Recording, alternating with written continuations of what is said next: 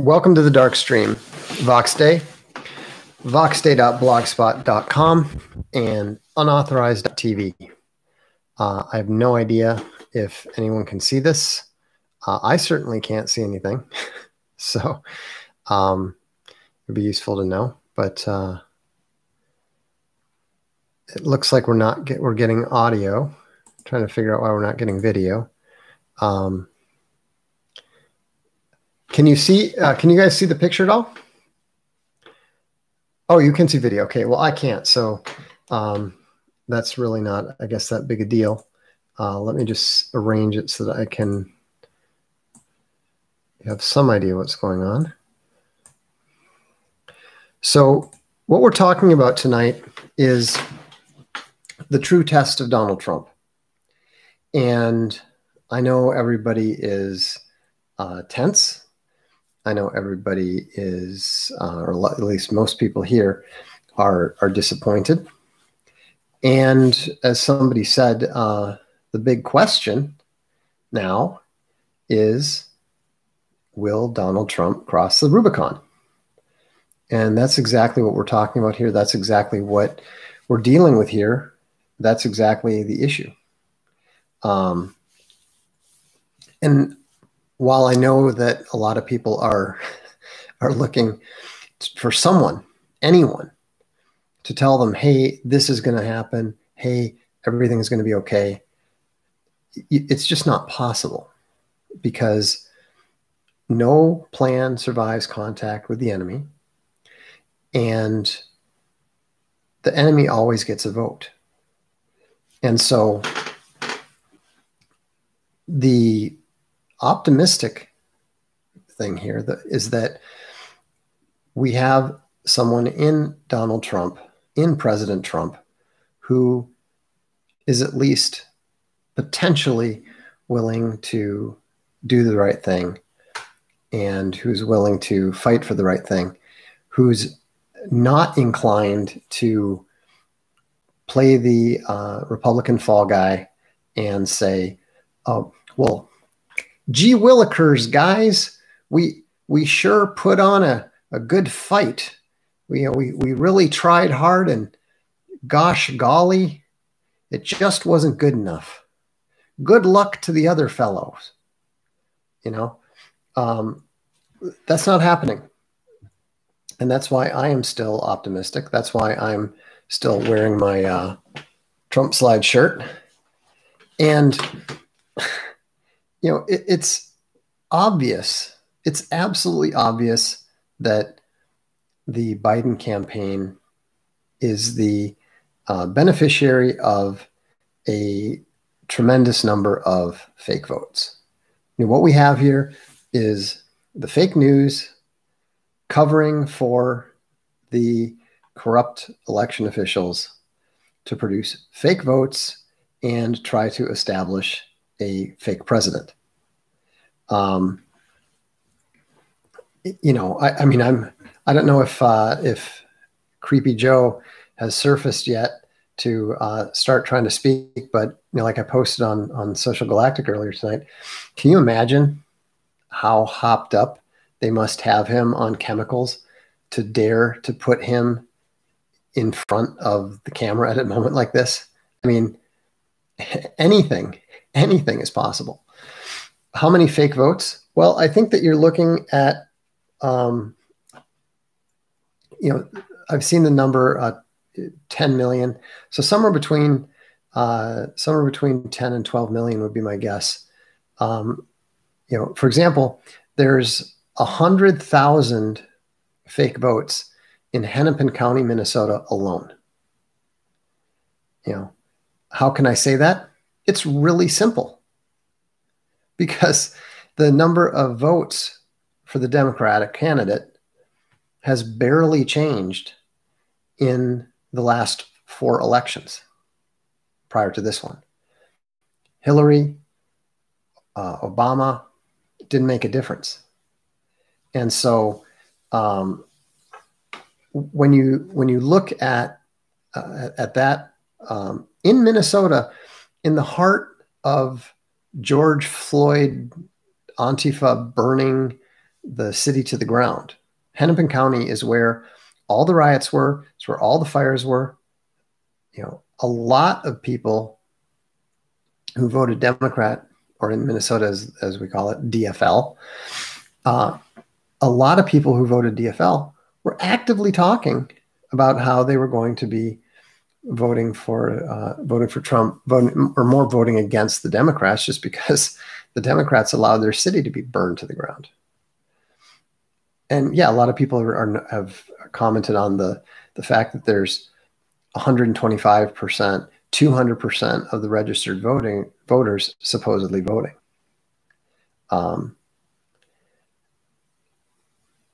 Elias says Biden got less votes than Hillary in all the big cities except for Atlanta and Detroit. Well, that's not quite true. The cheating was not limited to there. The cheating may be most obvious and most critical there. But like I said, there's about 100,000 fake Democrat votes in Hennepin County alone. I didn't look at the exact number in Ramsey County, which is, I went to school in Hennepin County, but I grew up in Ramsey County. And Ramsey County was showing the same signs of ridiculous overperformance that Hennepin did. Karen Took the Kid says, do you think there's any credence in the watermark rumors? I don't think we can know. I mean, on the one hand, DHS came right out. I think there's some other office that came right out and said, no, that's not true, or that they're not doing any sting operation. Does that mean that there weren't any watermarks? No. It's hard to say. But, and I had to, a number of people have asked me, well, where was the Trump slide? I said, the Trump slide was right in front of you. Donald Trump got, around 10% more votes than he did when he beat Hillary. When Obama ran for re-election, he got 5% less votes than he did the previous time. When Bill Clinton ran for president, he got 5% more votes than he had the previous time because Ross Perot wasn't running. And so, it's completely and utterly obvious what happened. When I was paying very close attention to Florida, Trump overperformed there by about 5%. He won Florida quite easily. Broward County, which for decades has been kind of the epicenter of Democratic voter fraud, they stopped it there. They stopped it in Miami-Dade. And once things were getting reported that Trump was going to win in Michigan, in Wisconsin, in Georgia, in North Carolina, they stopped the vote and then went and produced hundreds of thousands of votes. And it's very, very obvious, because all you have to do is look at the votes for president versus the votes for the local offices in the Senate. What you will absolutely see is that the number of votes, the ratio of presidential votes to non-presidential votes is going to be inordinately high in those cities where the late cheating took place. And, people can complain all they want about, oh, it's whining. No, it's not. The election was completely illegitimate. And so, now that's why I said that this is the true test of Donald Trump, because either he is going to fight and win and hold on to the presidency, or he's going to give in to the pressure from the media and go along to get along and leave his country to suffer the what's going to happen if things go that way. Now, do you think Trump could have helped prevent this magnitude of fraud? Yes, I do think that he could have. I think that he had a choice, and he chose not to crack down hard on the social media companies after 2018. I mean, it was very, very clear. It was very, very clear that they were going to try something. I mean, I'm a little bit surprised at the magnitude. But again, the reason for the magnitude is because they didn't expect the Trump slide. They didn't expect that Trump was going to perform as well as he did. I mean, one thing about the left is that they have a very bad habit of believing their own nonsense. And so that often causes them to make ridiculous mistakes. And, I mean, they've got people on video filling out ballots, election counters filling out ballots. It's, the statistical analysis, the Benford analysis, there's absolutely no indication whatsoever that any of this was legitimate. It's not legitimate. And, they're not behaving as if they believe it either. Where's Biden been? Why isn't Biden out there declaring, count the votes and doing all that stuff? I mean, he's being sequestered because he's got dementia. And so, it's really ridiculous. Do you think the glitch admissions are them trying to give the election back nicely and avoid the wrath of the God Emperor? I don't know. I just really don't know. It's certainly not going to cut it. Nick Ricada says, Nick Ricada doesn't think the courts will do anything. He says that they haven't done anything in the past. Says nothing can be done about fraudulent votes. Well, that's the weakness of legal analysis. Nick is very competent, and he really knows the law, and he's probably right. Lawyers tend to be a little bit cowardly, and judges are the most cowardly of all. If there's one thing I've learned about judges throughout, the various lawsuits and arbitrations and so forth, it's that they will take every opportunity to avoid making a decision that they can. Right? So the point is that at some point in time, at some point in the next 2 months or so, Donald Trump is going to have to decide whether he is willing to take action or not. And, Machiavelli says that the reason societies fail is because good men don't do what is necessary to preserve their societies. And that's what we're going to find out. Is Donald Trump a warrior? Is Donald Trump a lion? Is Donald Trump the kind of person who is going to put his country first?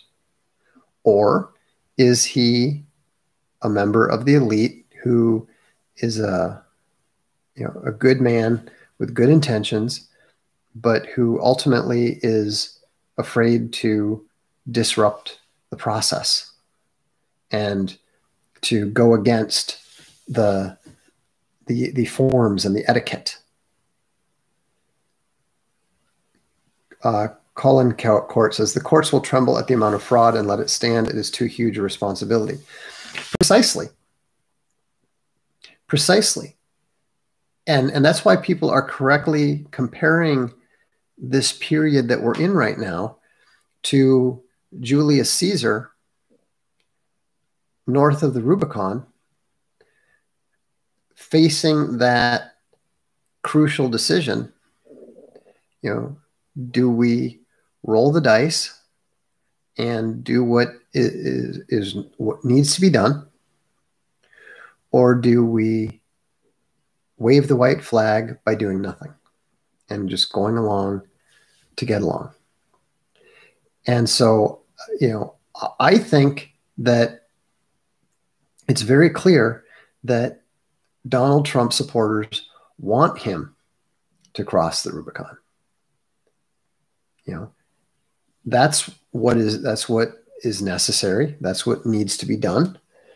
And that's, of course, what the media and what the various alliances that put this whole thing together are terrified that he's going to do. This is when you wish that Donald Trump Jr. was president, because there's no question that we know what Donald Trump Jr. would do. We know what he is advising him to do. And so, but this is why it's so important to, this is funny. This is why it's so important to keep the faith, to trust the president, and to support his efforts when he, in this difficult time. Someone says, Stefan says, are you insinuating our elections don't work? No, I'm not insinuating it, Stefan. I'm telling you that the elections in 2020, the presidential election in 2020, was entirely corrupt, and that Joe Biden didn't get anywhere nearly the number of legitimate votes that the media is reporting. This is not new. The media lies. The media is full of lies. The media is particularly full of lies now. This isn't news. This shouldn't surprise you at all. Tim says, thanks, Vox, for all your encouraging posts. Look, I'm just sharing what I think. I don't have, like I said, I wish I had some, fascinating insights, or I wish I was privy to some amazing secrets that I could say, hey, don't worry about it. It's totally in the bag, et cetera, et cetera. I can't. I know I'm overseas. I know nothing about what the plans of people on either side are. I just happen to be a highly intelligent observer who is capable of recognizing patterns. Georgia went for Trump. Wisconsin went for Trump. Michigan went for Trump. Pennsylvania went for Trump. It is very likely, I'd have to look more closely at it, but it is very likely that Minnesota actually went for Trump. Like I said, I know the voting history of the big counties there.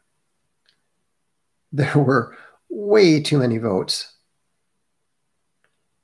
The percentage of reported turnout was way too high. It makes no sense whatsoever. I mean, look, math matters.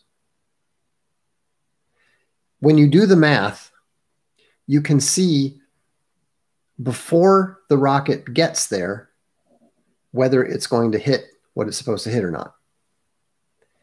The math has to add up, and the math doesn't even begin to add up for Joe Biden in at least 5 of those states, and possibly more.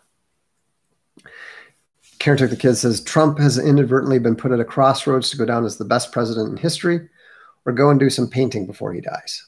I have faith that he'll make the right decision. Well, the thing is, it's not really a decision.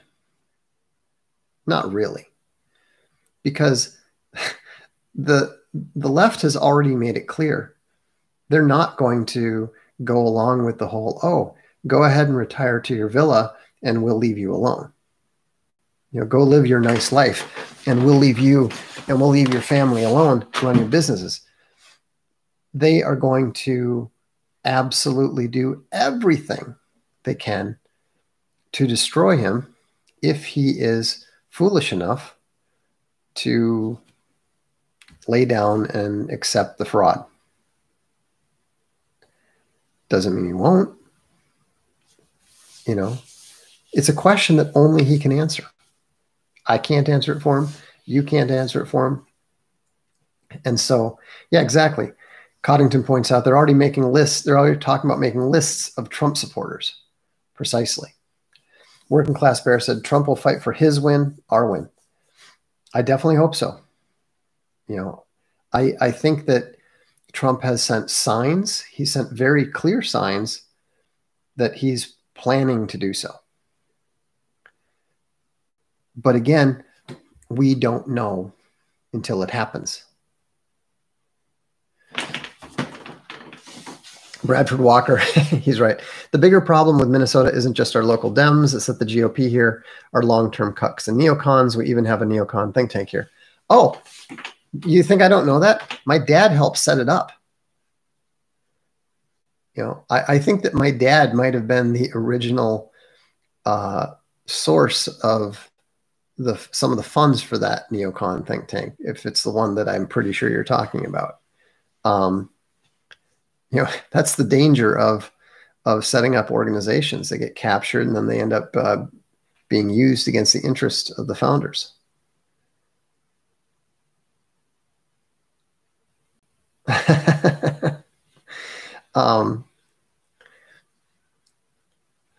Between Biden's votes violating Benford's law to the difference in down ballots, every swing state using the same Dominion voting machines, and the time this is taking, it's as clear as the day that the fix is in. But no, the fix is not in. The fix is being attempted. But you know, President Trump controls the military. President Trump controls the executive branch. President Trump has the ability to deal with this correctly if and when he chooses to do so. You know, and you know, you guys have all done what you could do by voting. And now what you need to do is you need to keep your spirits up. Don't obsess by engulfing yourself in the media's demoralizing lies. They are, that's what they are attempting to do. That's their whole purpose, is to make you give up. You know, they're always trying to make you give up because that's how they win. They don't usually win by outright defeating people. They win by convincing people not to fight because, oh, fighting won't do any good and people will call you names and all this sort of thing.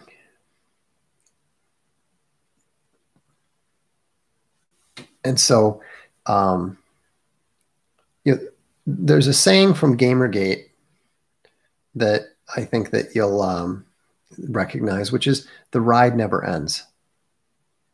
You know, what do you think it meant when I said conflict is the air we breathe and conflict is the water in which we swim? This is what we are made for. This is what makes us stronger. This is what makes life interesting. And the important thing is to accept it, embrace it. Don't sit there and cry about the fact that you're living in significant times. Don't despair because the media says, oh, it's hopeless and Biden is president and all this nonsense. They're trying to program you. They're trying to make you accept their vision of reality.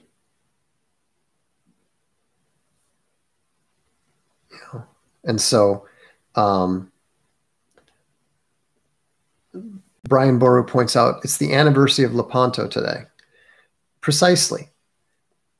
You know, another battle that should have been lost, but wasn't.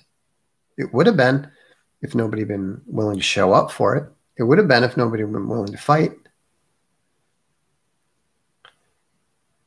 You know, so the thing is that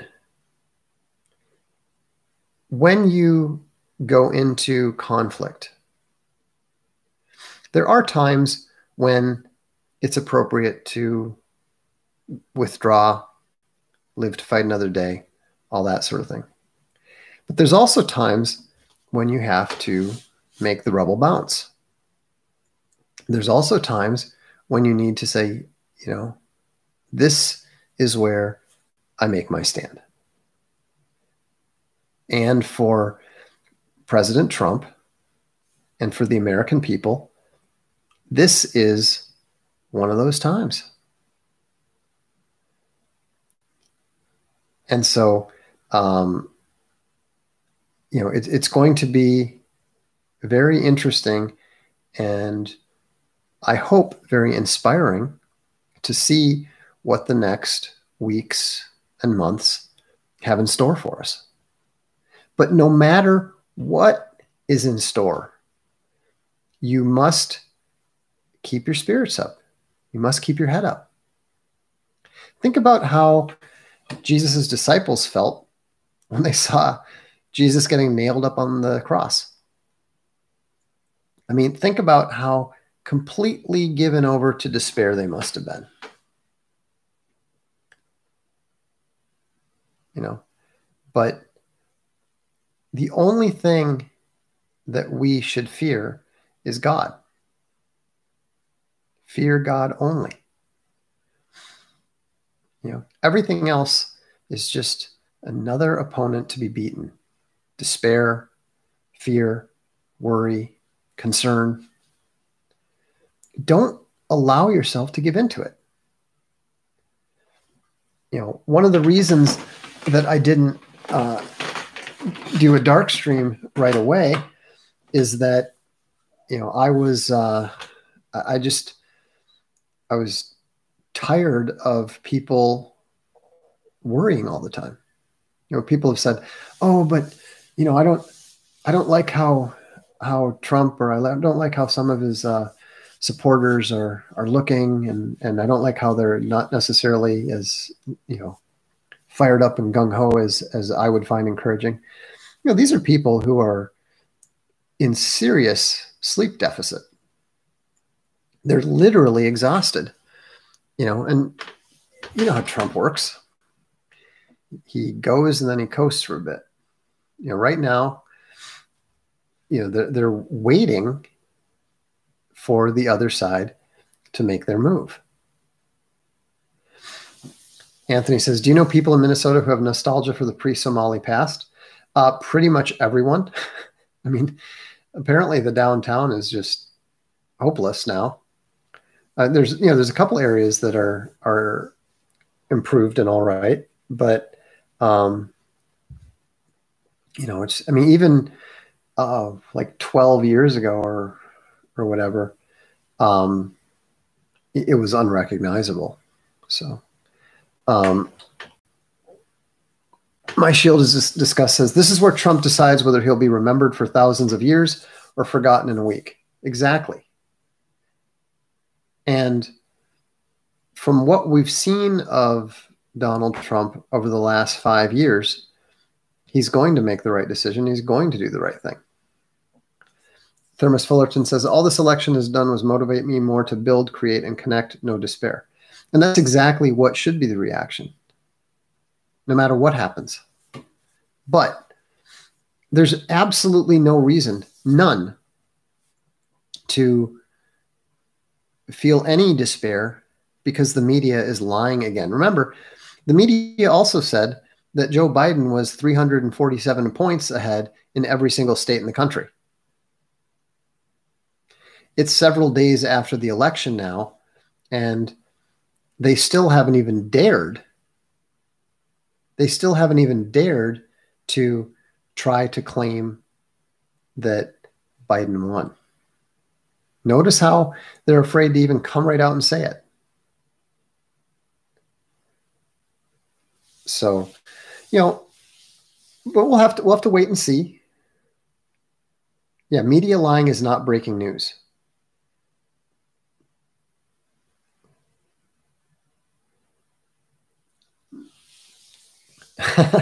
That's a good point too. It's hard to believe he'd fight impeachment for 3 years, COVID most of this year, and then just give up. Yeah, this is definitely an attempt at a color revolution, and it's also all assets activated. Darth Pliskin said Trump did the right thing. He may go down, but at least he will go down fighting, unlike those bow tie wearing neocons worrying about class. Well, that's correct, but I don't think that it's even really begun. If they thought that they could beat him in a fight, they would come at him, head on. But it's all about give up, give up. We're starting rumors about how you're raging and how you're isolated and all this stuff. I mean, it's literally a bad screenplay. These people are not good writers. And that's part of how it's false too.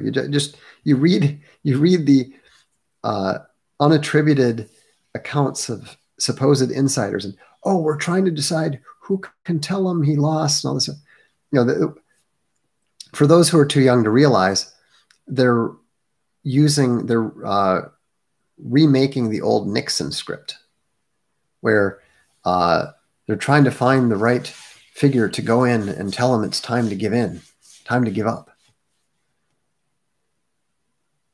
So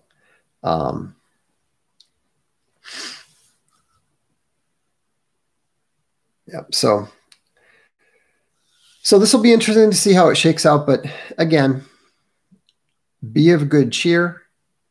Don't give in to despair. Don't fear. Donald Trump has shown every indication that he's going to do whatever he needs to do. And when that happens, you're going to see the media shrieking just as much as they're crowing now. So hang in there, keep your spirits up. If you're, stay away from the mainstream media if it's getting you down. Come by the blog. We don't permit despair there. And so, and also, it's always a good idea to pray for the president and pray for your country. So have a good evening. I'm Voxday, and I'd like to say that this is the Darkstream and turn it off in a smooth manner. Oh, I just found the button. So and if anyone from the Trump campaign is watching this, if there's a Rubicon, time to cross it. Have a good evening.